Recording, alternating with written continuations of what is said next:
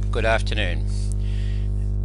Today I'd like to introduce you to some aspects of the marine processing capabilities inside the Intrepid suite of tools.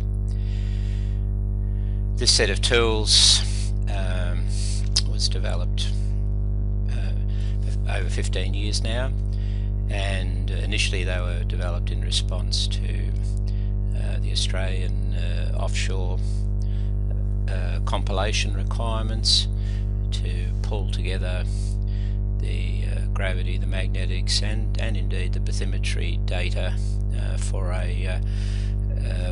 to create a coherent representation of the of those data sets for the whole of the offshore continental margins for Australia. So given those challenges, the tools have indeed been used to great effect repeatedly to firstly create and then maintain and improve those compilations. So marine refers to measurements acquired on a moving ship, fairly obviously. Here's a small sample on the right hand side, a geodetic gravity survey offshore New Zealand, where the question in New Zealand was really when you're measuring the height of the mountains, not the top of the mountains, but where do you start from, was the actual difficult question to be solved there. What constitutes sea level?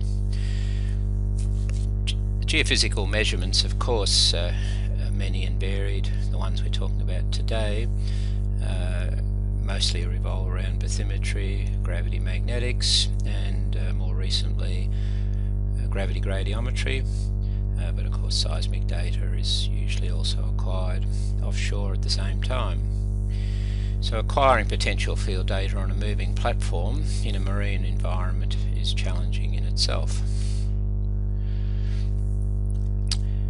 On the picture here you can see the many and varied surveys that were conducted offshore on the east coast of Australia and then down around Tasmania over the course of more than 50 years, some of them high quality and some of them quite low quality, and the aim was to come up with a way to integrate and make a best fit representation based on that ship track data.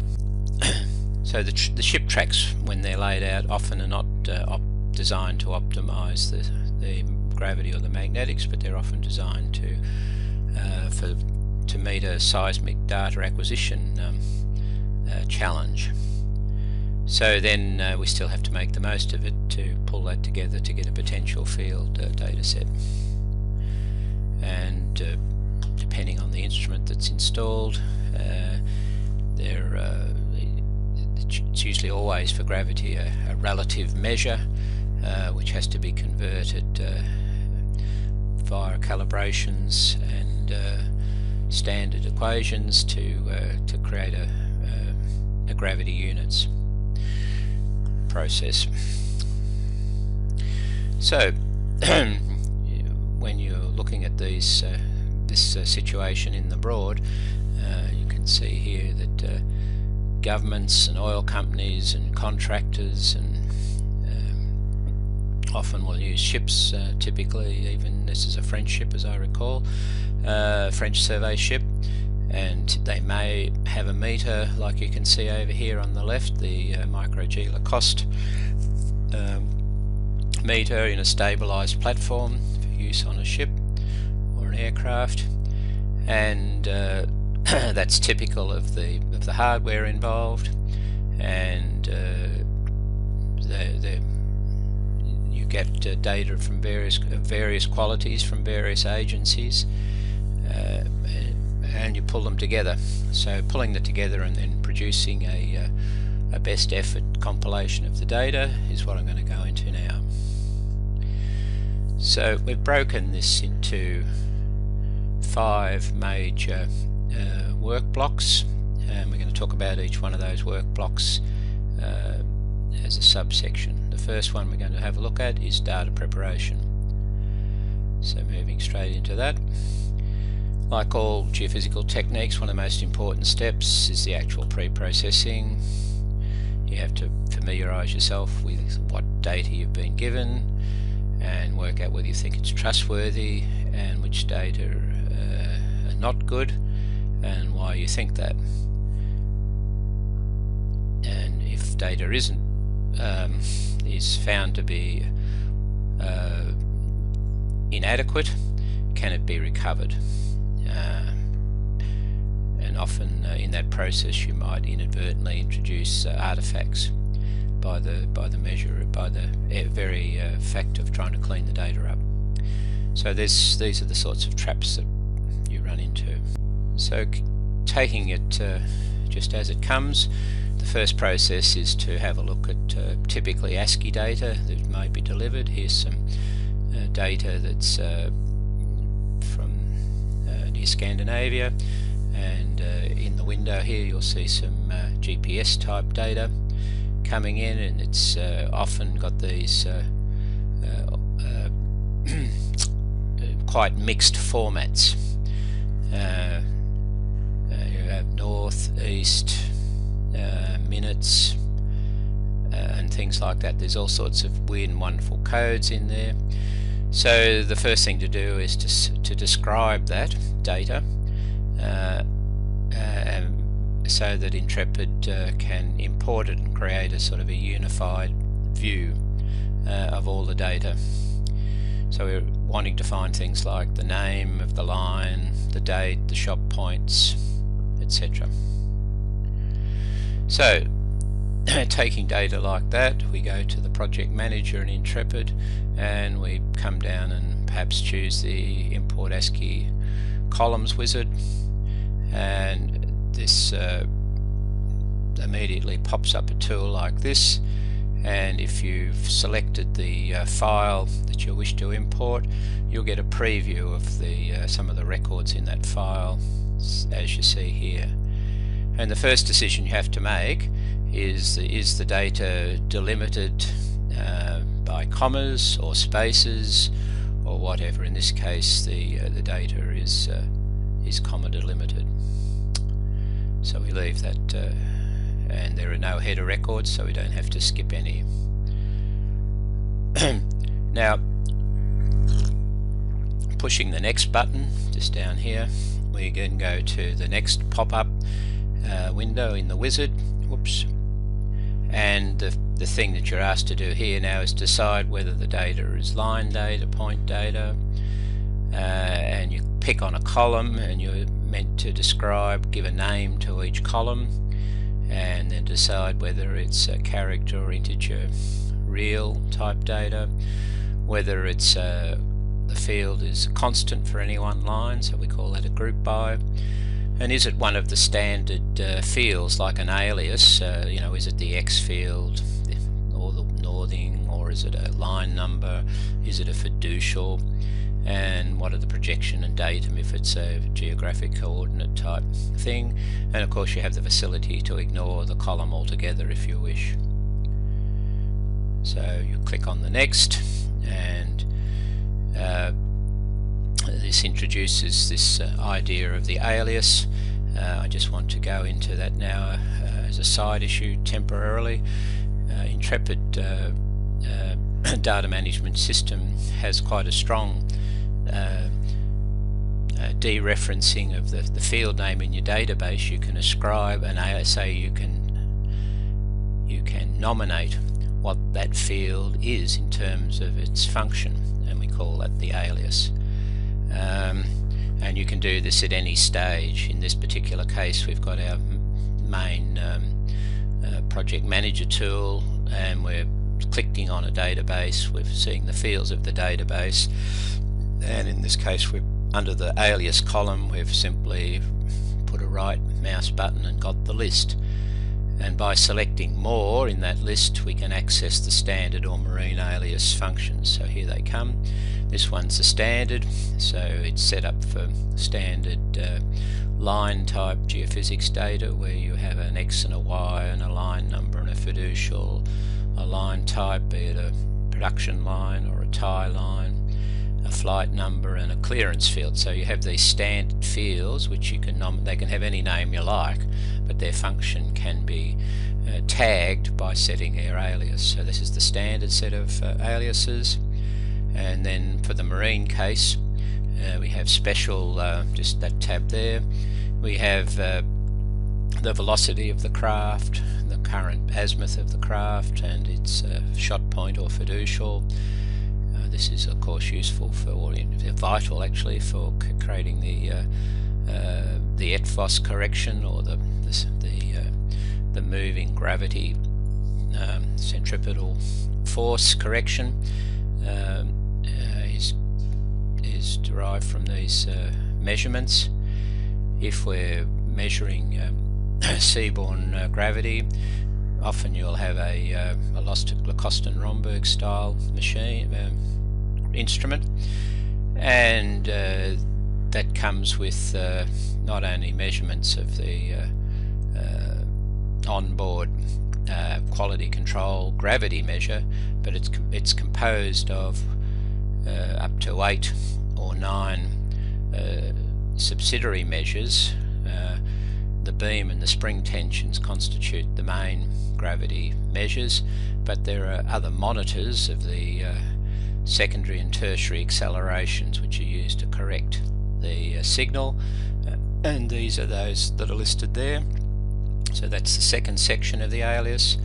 The third section down below is set up for if you are measuring gravity gradiometry or tensor data onshore or in airborne, and this is a way of setting up the fields for the as it's measured before you create the actual tensor from the measured components. So this is a small section on alias management, just to give you an insight into the formalism.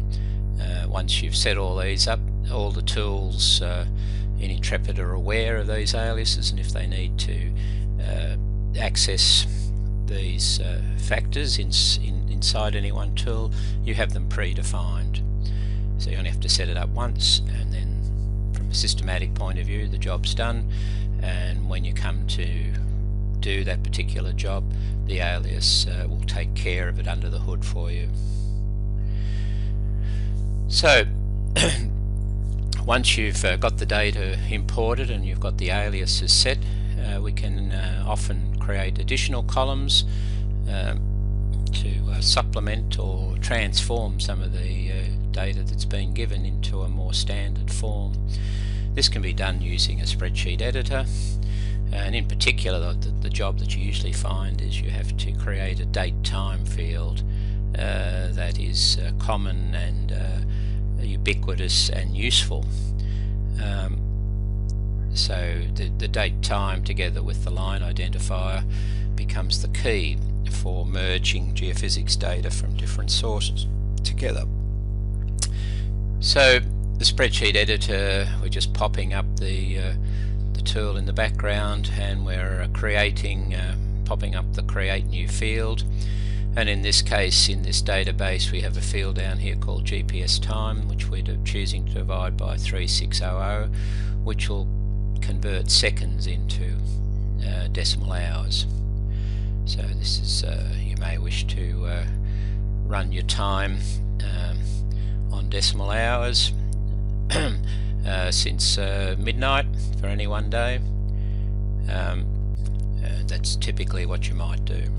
Now, having created a navigation file with lines and a decimal hours field in it, you might also have the same information in a separate database but recorded at a different frequency, like the gravity data at 1 record per second, and the navigation, say, at 5 times a second. So we need to interpolate the navigation data back into the geophysics data, and the common or the key fields would be the GPS time and the file number. We have a tool called the Merge Dataset tool, which is available from the project manager, and we just simply select that, and that pops up the tool. It's a very simple tool. You select the two databases you wish to merge, So you have the navigation field database, which you wish to merge with the gravity one, and the rules for how to do it described in the on-screen wizard there. Once you've got those preconditions, you hit the next button, and you're then asked to pick out fields from the, in this case, the navigation database, which you wish to merge in with the gravity data. At this stage, the gravity was just a time series without being located in X and Y. We're adding that to that gravity database. And there it is, the key fields, the station number and the line number. So having done that for one day, you may now have maybe 20 or 30 days of data.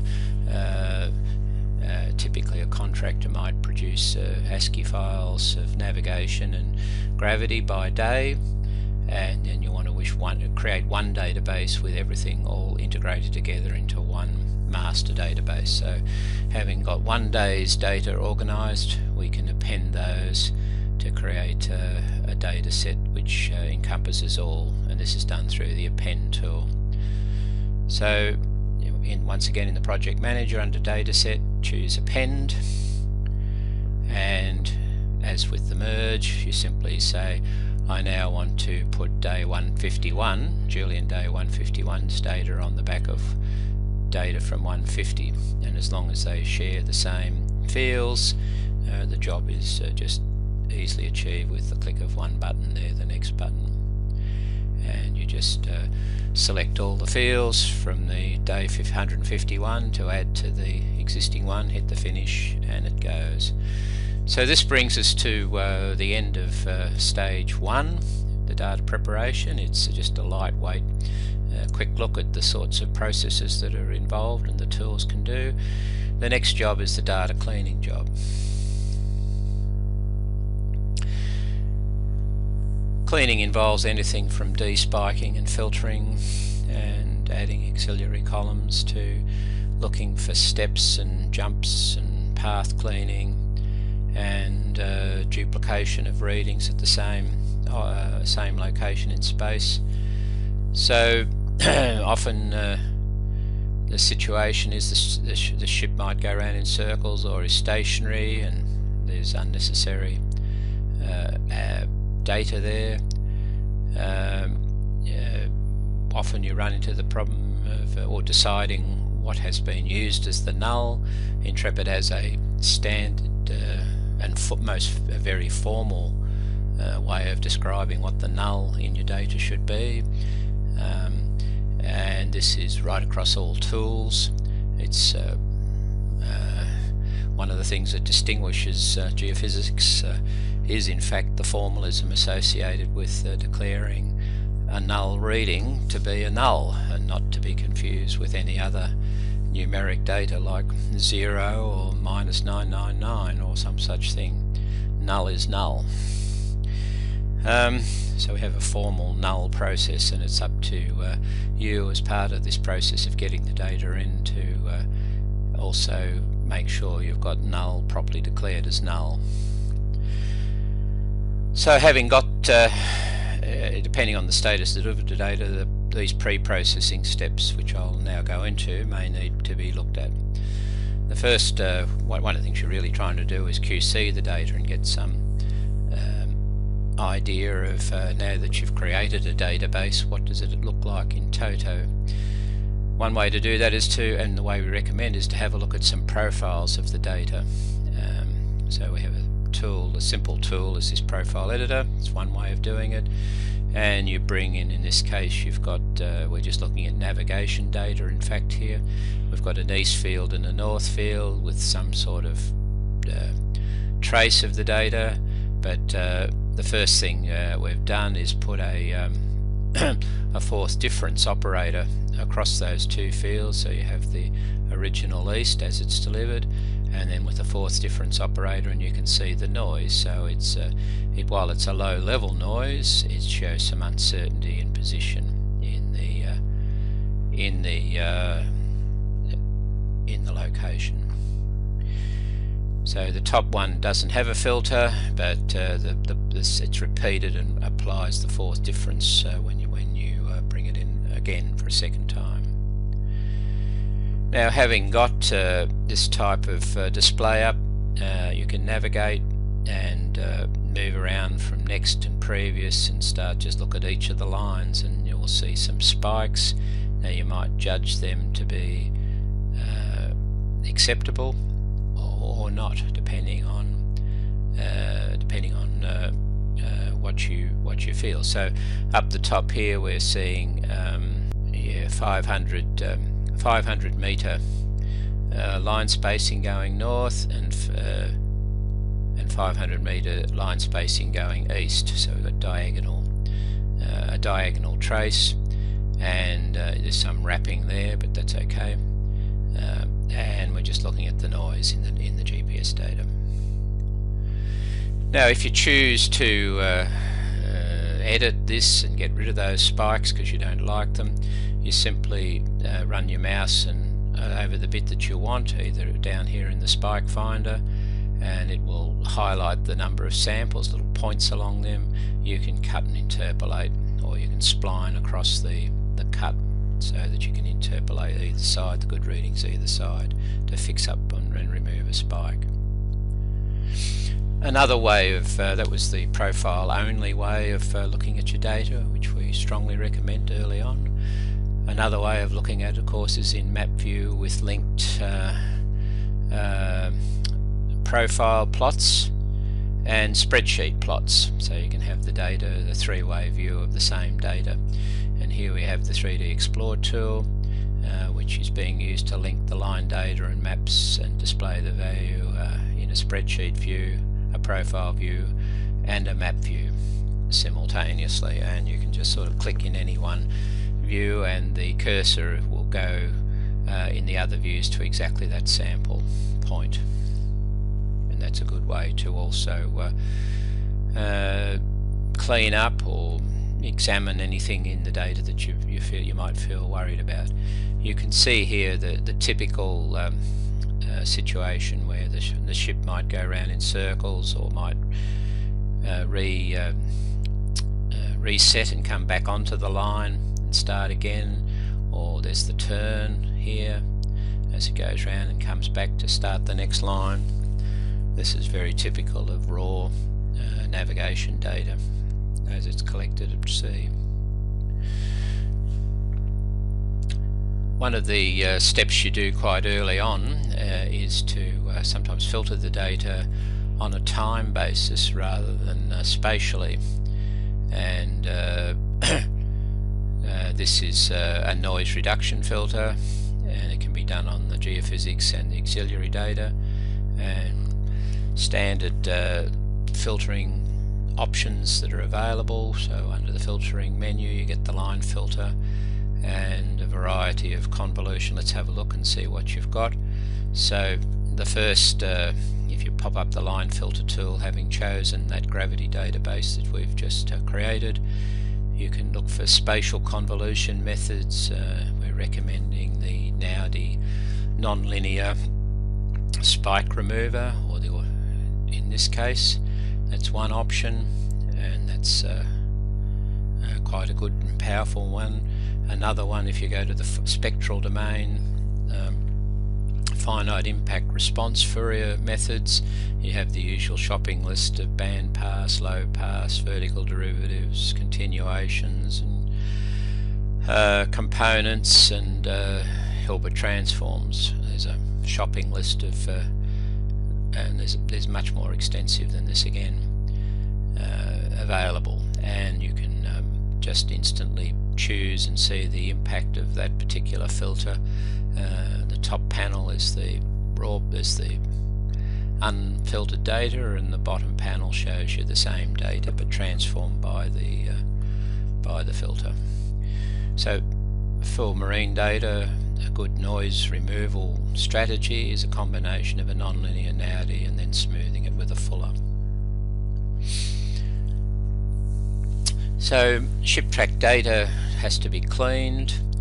To cut out sharp changes in direction, which causes unwanted lateral accelerations and spikes in the gravity reading. They're not real.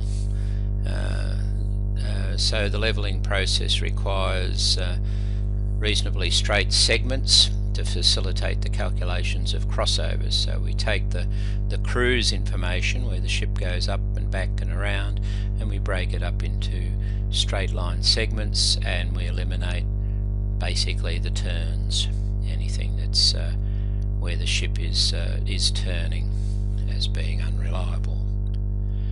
And that's the basic aim.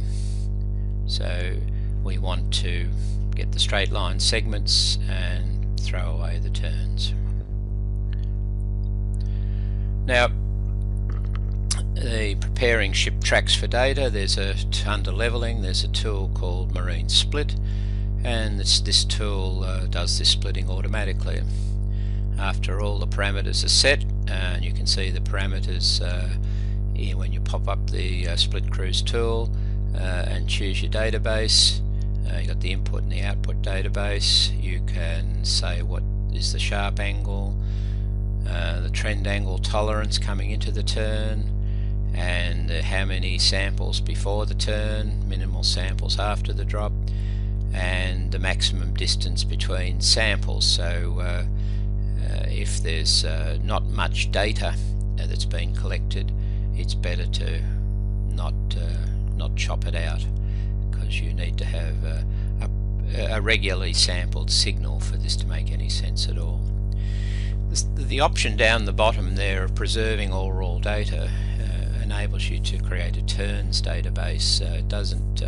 It sort of nulls out the X and the Y, as I recall, but preserves the data in the database. So it takes no further part in the levelling, but does actually preserve the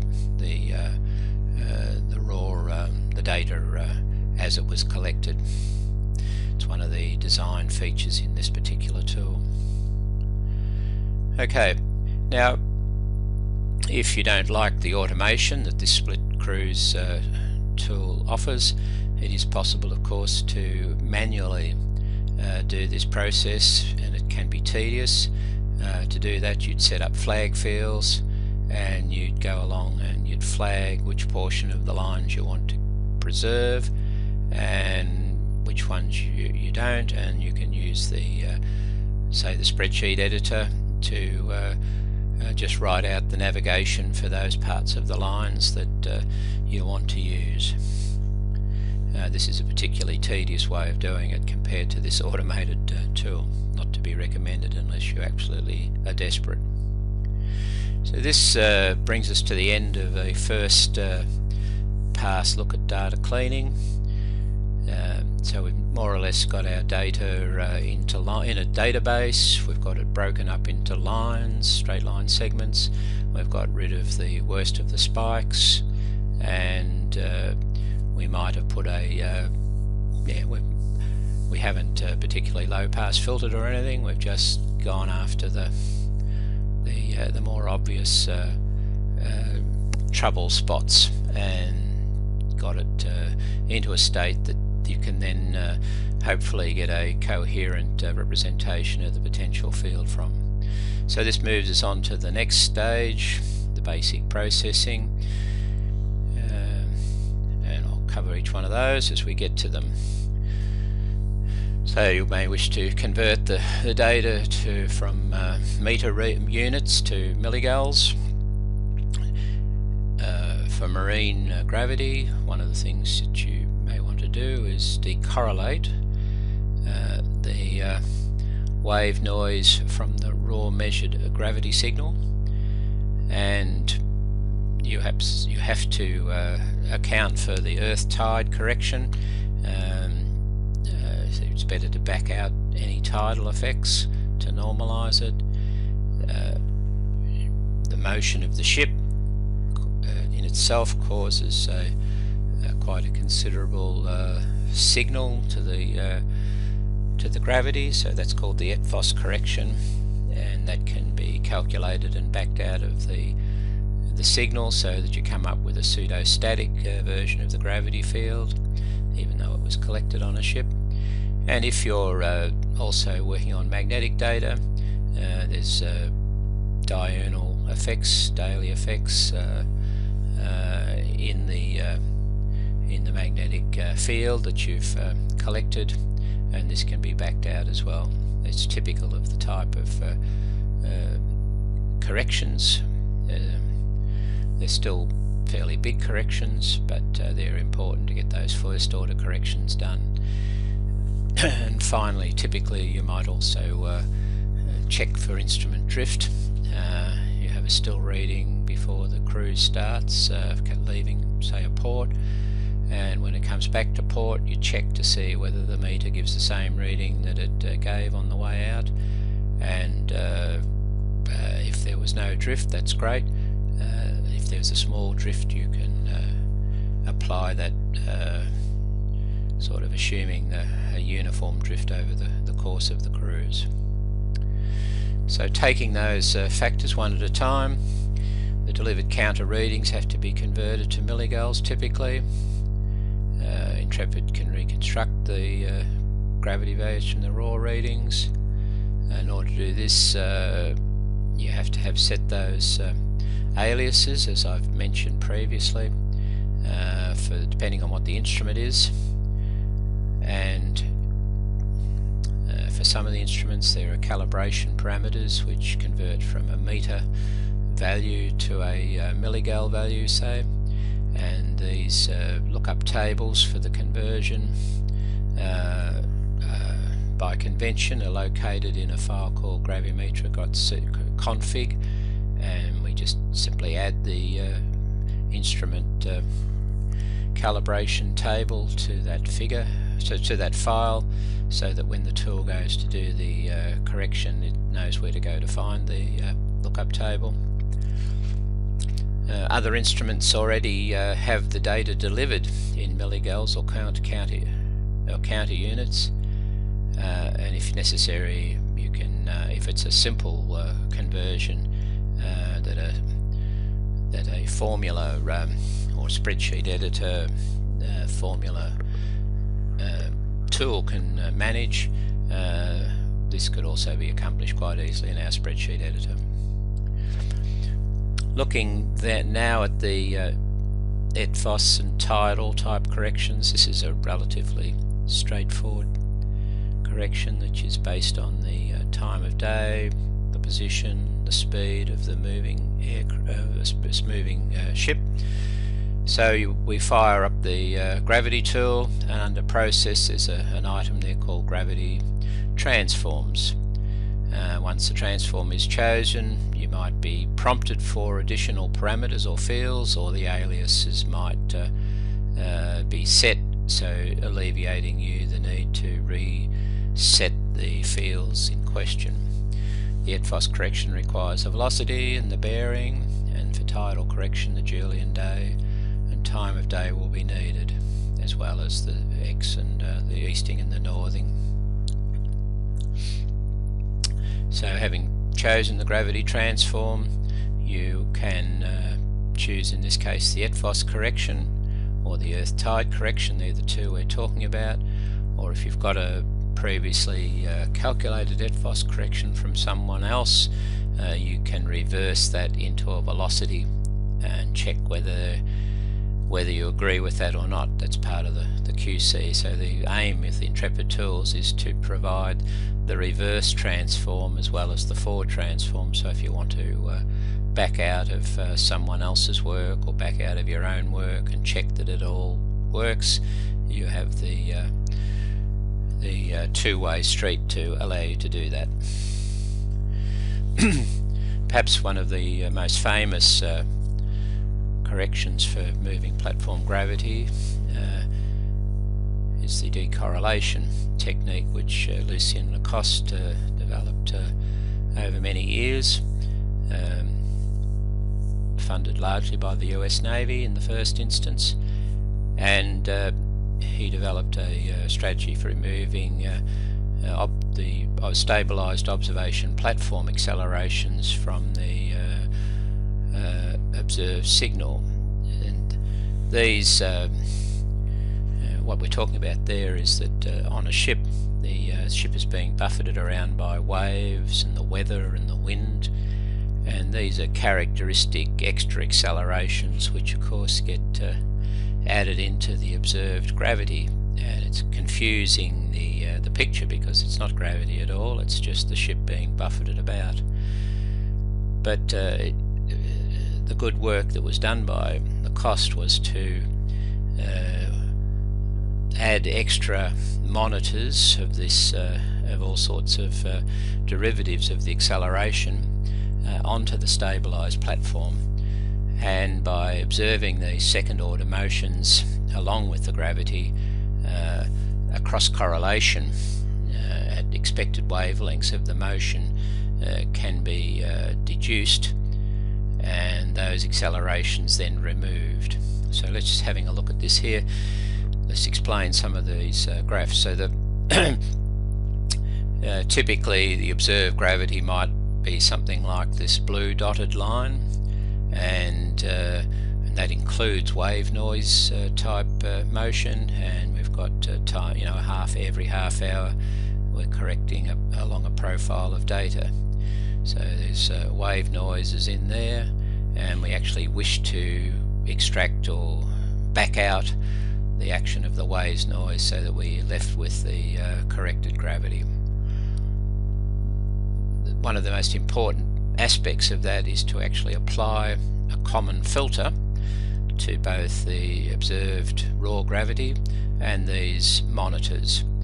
And Lucian invented famously his RC filter, and that's shown here as an electrical resistor capacitor type diagram in series, applying 1, 2, 3 times. And one of the important characteristics of this type of filter, while it smooths the data, it still preserves the fundamental offset. There's no detrending. It preserves the DC offset, so that when you multiply the decorrelation coefficients, it effectively can take out the wave noise motion. This is a wonderful invention, and of course it's Intrepid were lucky in being able to get hold of Lucian's original basic program that he wrote in his original implementation, and talking with Herb Valiant, he sort of handed it over to us and went through it all, and we calibrated and did our own implementation directly in a line from the original inventor. Part of the process of also working on marine gravity with this particular type of technology, not only do you get access to that filter in the line filter tool that I just described, the RC filter, so it's one of the special filters that's in there. We pass, and as I mentioned, we pass all the monitors through that filter, which includes the VCC, AL, AX, etc. These monitors are usually acquired 25 Hertz and logged at 1 second intervals, and we have a job which we give out to as a standard giveaway in the training for this type of technology, where we give you a way of setting up a standard filtering job to apply to all these monitors.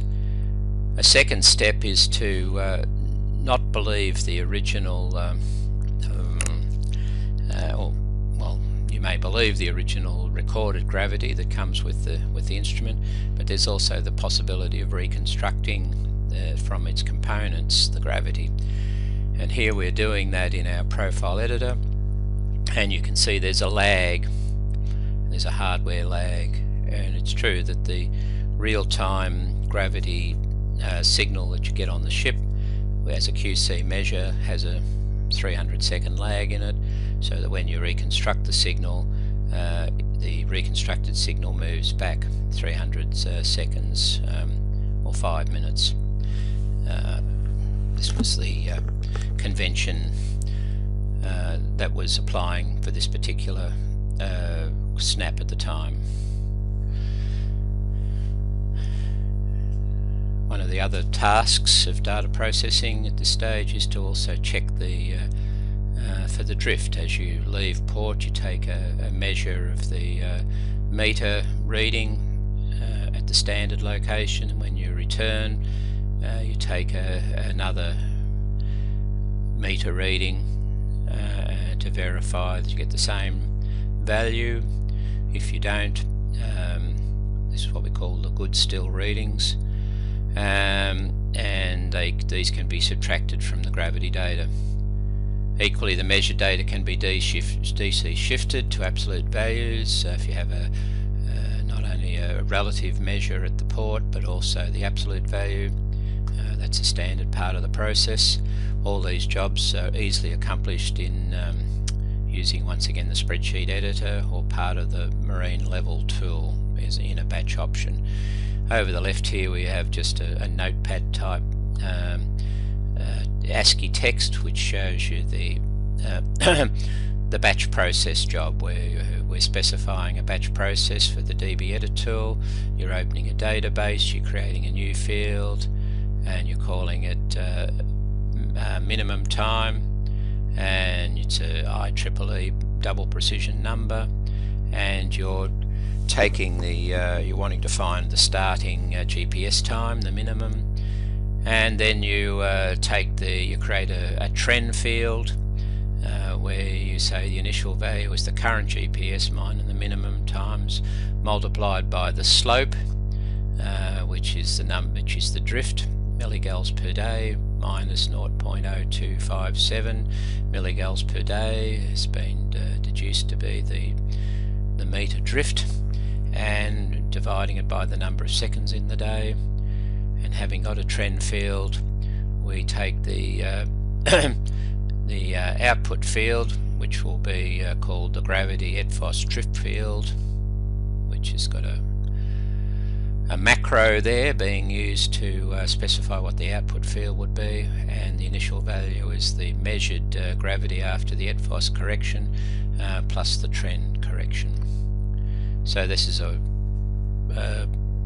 prescriptive way of demonstrating how to do the drift correction for every progressively during the day's readings.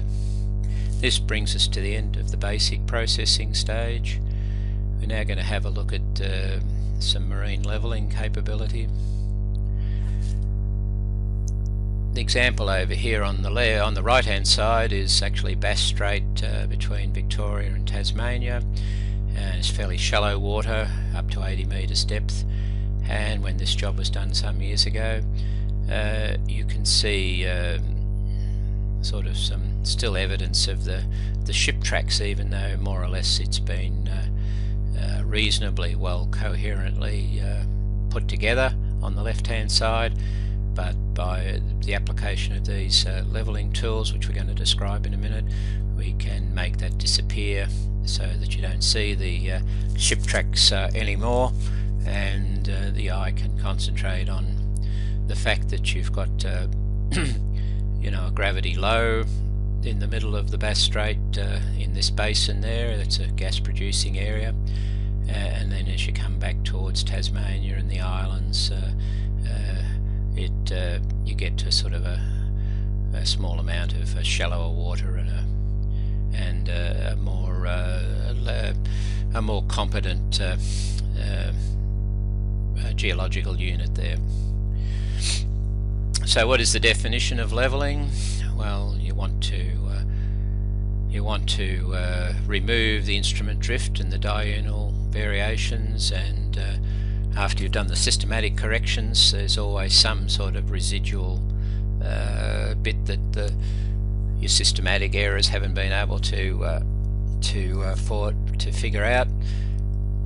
So you may wish to either spread that error out or find some other way of getting rid of this last little bit of inconsistency in your survey data.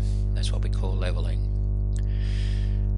Now, marine levelling, there are two basic options which we present with our tool, which has been heavily used, as I said, for up to 15 years on all sorts of weird and wonderful variations on the problem. And it's reduced down to this idea that you level one data set so it's consistent with itself, or you might have multiple data sets and you progressively build up a reference data set, and you level new data sets with regards to the ongoing reference data set, building up the reference set as you add another data set in. I've sometimes considered that like an onion skin strategy, where you have the high confidence data that you start with, and then you progressively bring up all the other data sets so they're consistent with that original core, and spreading out the influence of that of those original observations. Now, to achieve that, there are quite a few leveling methods. The classic plane tabling, loop leveling, or loop adjustment, which is it's a network around 4 crossovers that form a closed loop. It has proved to be very, very effective for gravity. Sometimes you might find that one entire data set just has a slightly different level to the others. So even by gravity is notorious for being a measure of relative density variations, and the absolute value of gravity is particularly difficult to get, and sometimes it's quite justifiable to do a small DC shift to the whole data set.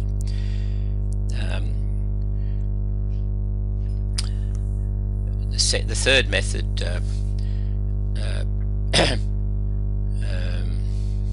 was developed in response to the fact that ship track data in detail might have all the high frequencies right, but the level of the overall data set might be inconsistent, say, with the satellite data, the long wavelengths from the satellite. So this method is often used when you have a satellite long wavelength reference data set, and you wish to drape the high frequency content, but you're not so worried about the long wavelength content of your ship track data. The next one is another variation on the DC, where you're actually shifting lines rather than the whole data set. You're shifting lines individually. There is a level surface method, which I won't describe at the moment, and the other workhorse method for leveling, the polynomial method. That's historically been developed largely for magnetics, but we've found it also very useful for bathymetry and or occasionally for gravity as well. And you're at the crossovers between one ties or one data set and another, you might find misfits, and it's possible to develop a polynomial, which a moving window moving polynomial fit that moves down a line looking at all the crossovers and does local fitting to just tidy up the misfits. We'll talk about that some more in a sec. So here we are using 3D Explore to have a tight survey in a little bay, and you can see on different days color coded. There's green, blue, and red, and a purple. So there are 4 days of data, and each day has been color coded slightly differently, and some lines don't cross with any others, so mostly there's a crossover between one line and another line. It's very difficult to see one that doesn't cross, but yes, I think they all cross. And in this case there's 80,000 measurements of gravity in this little bay. So there's a by cruise option. This option is set to include lines or line segments that do not cross any other line in the levelling process, if that's the case, so that you can follow through on a time basis what adjustments you made one portion of the cruise because it crossed over, and then you can make that same correction all the way along the rest of the day's readings in time if that's required.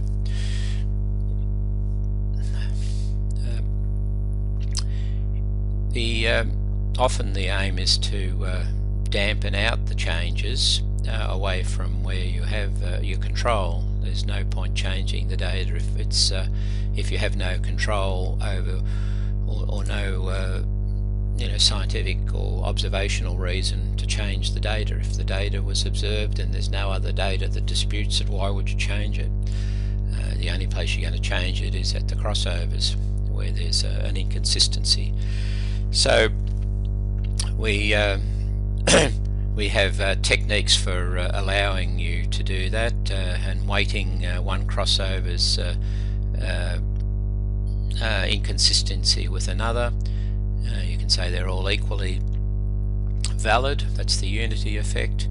Or if the gradient of the signal was very high at one crossover and not very high at another, well, you'd believe the one where the gradient wasn't very high. So that's the inverse gradient method. And if that's too tough, you can use the square root. The fifth one there, the inverse signal, was invented for bathymetry. The deep water crossovers might appear to be a huge difference, in hundreds of meters of water depth, but if it's at 5 kilometers depth, that should have not as much influence as 5 meters in 20 meters of shallow water. So that's an obvious different weighting system for bathymetry, which is in this tool. Of course, marine levelling, you have a relatively chaotic design of surveys, and especially when you have multiple surveys which collide with each other, you have to be able to cope with some lines not having crossovers and others having too many crossovers, and crossovers that are too close to each other, causing unrealistically high gradients. So you want to ignore some in that situation.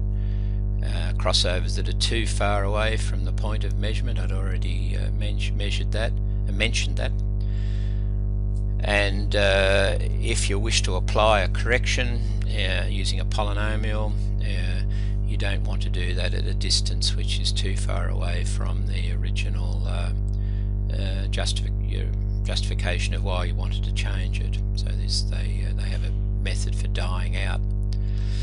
Lines without crossovers can be treated as well by setting the by cruise option, which I spoke to a little bit before, but usually the only justification for doing anything is the DC one. In that case, it's possible to do one survey against the other, as we've said before, and that plays into the whole discussion about using regional or satellite data.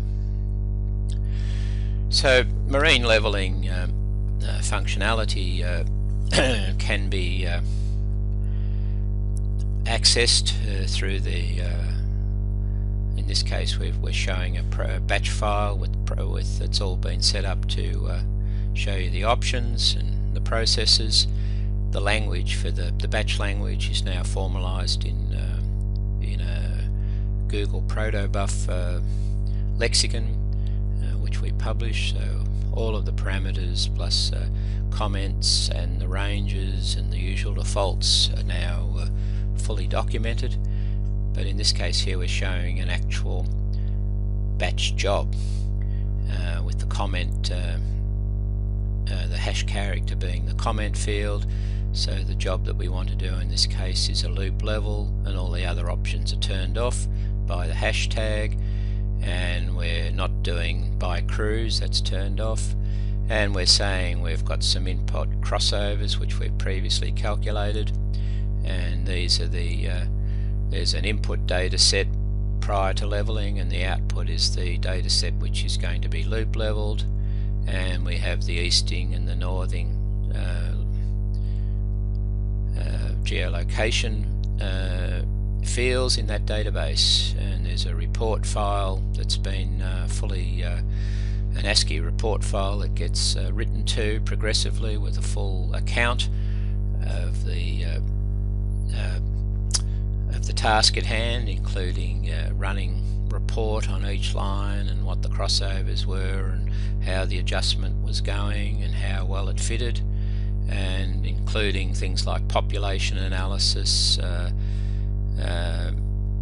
You can ask to save empty groups in crossovers, and you can ignore crossovers that are within 100 FID units of each other. Just pick one of them, and if there's a kilometre, if one point is separated by 50 kilometres from another, well, they'll have no influence on each other, and in this case here you're not allowed to interpolate more than 500 metres from one reading to the next. We're setting up for a polynomial adjustment of the due to the misfits at the crossovers, and we're having a window of 5 first order polynomial, and it's distance weighted. So they're the sorts of options that you get in this tool. This brings us to the final phase of the workflow tools that we have available, and it's an important part of the process that, having created a database with the profiles seemingly consistent, you actually have to prove to yourself and to all others that you're actually being able to produce a coherent representation of, say, the gravity or the magnetic field or the bathymetry that looks good and makes sense and is consistent with the data that was gathered. So the best way to do that, or the traditional way of doing that, is by the process of gridding to get a continuous information over the whole survey area. Most gridding routines require a regular survey layout. That's not strictly true. With the Intrepid tools, we've worked out all sorts of ways to extend the ability of the gridding to cope with poorly sampled and alias data sets, but there's a limit. You can't create a good representation of the field if you don't have the actual basic data that's going to stand up to it.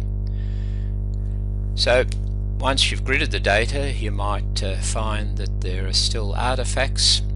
So there's at the gridding level, there's another leveling process called decorrugation, which might be necessary, and grids are filtered for a variety of reasons. A lot of them is for QC. You want to look at residuals to see just what data problems are hiding inside the data still, and that's what we'd recommend. Of course, you can hide your problems, but it's probably better to face up to them. So let's have a look at some of these processes. A couple of slides about marine bougae. Marine bougae is similar to simple bougae, with the important difference being that the offshore, instead of the topographic correction being a positive one, you use the bathymetry. The seawater is assumed to be on the geoid, and the bathymetry is covered with seawater. Therefore you back out the density of the seawater and replace it with a crustal density difference of approximately, say, 1.64. This makes a very large adjustment across the continental shelf region, and it has the very positive effect of reducing the false free air high on the shelf boundary. This has been, for the uninitiated, often interpreted as some sort of density high, when really it's a result of crustal thinning. The rate of crustal thinning at the near surface is much sharper than the deeper thinning at the ocean onshore crustal boundary. An example of integrating onshore data, land data, with offshore data, ship track data. This example comes from southern Australia. To the north we have Victoria, and we have the island of Tasmania and some of the smaller islands that are well covered by traditional land-based observations of gravity. And here we have the ship track data that was collected maybe up to 10 years ago as an example. And the aim here is to create a Bugaj correction both onshore and offshore, which is completely consistent. The mountainous region here is still showing a Bugaj low, so the isostatic correction can help, that would follow this this part of the work, would help compensate for the deep roots of the mountains in this area here. Leaving that issue aside, you can see the Bass Strait, Tasmania and Victoria joining quite well, and over here in the Western District there's indications of some circular deep volcanic type material. It's recent volcanic type province. And then offshore we have the the ocean crust area starting to show the Bugaj high. Just to be clear about this effect, and reaching back into the early textbooks, the expectation is that as you move from continental crust regions to the ocean crust regions, the Bugaj anomaly will go to a high positive number, as seen by this graph there. So this is well known, and you should always expect to see that effect as you're doing this type of work. The gridding's the simplest one in the Intrepid under the gridding menu.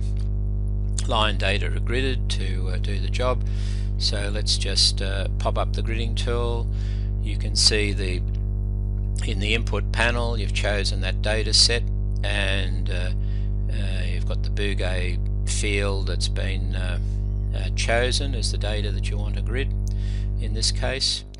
And we're going to just do the method will be the nearest neighbour method, which is the default, and the output grid we just choose the default and the cell size of say 620 meters, and that's 400 or approximately 500 by 500 grid, and that's a reasonable first approximation. Hit the go button, and only showing you that grid. A different grid at the moment. This is one where you can see there's a bust in the data having gridded it, and the reason for showing this is it's an introduction to the decorrugation process if you wish to remove that artifact. If you see something systematic still in the tool, in your data after everything else has been done, and you know it's not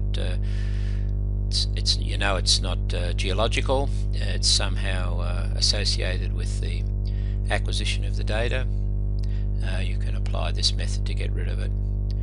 So sometimes you may have to rotate the data to get the artifact to line up either along a row or along a column. This can be done using the grid operations tool and picking the rotation method.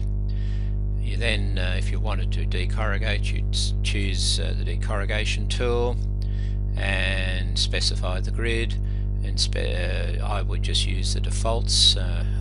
Most Intrepid tools are set up, those are the defaults for filters and things like that are very sensible. I wouldn't touch those, and you want the level grid rather than the corrections grid, and that's how you would do a decorrugation job and fix that up. Another way of getting having a look at your data once it's been gridded is to have a look at the put the the gridded data into a grid filter, and then start to do residual filters or high pass filters, etc. So in this case, a high pass filter has been chosen on the complete bouquet, so that is the grid that we were missing from the gridding job. That's been created by that prior gridding job, and it's the complete bouquet, so notionally it's had a terrain correction done to it as well. And we've in this case is a low pass filters being chosen, and the it's taken out some of the higher wavelength there, not much but a little bit, and it's just done by clicking that button and designing your filter, and off you go. That was done using Fourier domain filtering. Of course there's convolution filtering, spatial convolution filtering options as well. The standard ones of just sharpening the data with 3-point kernels and averaging and 3, 5, 7, 9 and biasing in one direction or another. They're all available, standard sort of local filtering. There's a mimic of the weights of the kernel to be applied, and what do you do at the edges? Do you chop and null and normalize? All the good stuff. So this brings us to the end of the overview of the tool sets that are typically used to create a processing flow for marine leveling. What we haven't done, of course, is given examples of magnetics or bathymetry. All I can say is they follow similar lines, but each of those data types has their own particular twists as well. If you'd like to have a further look at some of these now that we've introduced this capability to you, please contact the office through the website and request an evaluation, and we'd be happy to let you have a look at some of these tools. When we give you an evaluation, we have small training data sets that are online or get distributed, and there's over 90 different manuals and books, and that include cookbooks and guided tours and reference manuals and tools manuals, some of which I've alluded to today, but there's a lot more of this material which has been put together over the last 15 years by the Intrepid team. Thank you very much for your attention.